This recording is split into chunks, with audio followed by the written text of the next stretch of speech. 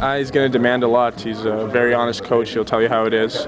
He's very intense and very demanding, and that's exactly what we want out of this team. He wants us faster on pucks and working harder in all situations on the ice, and I think that's something we really needed, someone to push us, and he's going to do a great job for that. You know, he expects accountability in players' play.